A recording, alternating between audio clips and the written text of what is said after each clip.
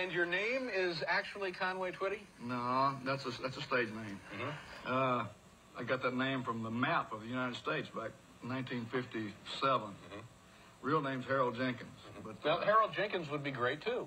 Yeah, that's a good name. Yeah. You know, I thought, you know, disc jockeys back in the 50s got so many records. Every week they'd get 50 or 60 new records in the end.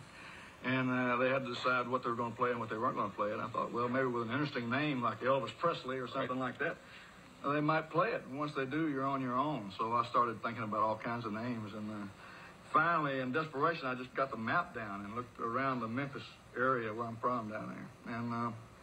And I came across Conway, Arkansas. And then I came across Twitty, Texas, and put them together. Put them together. That's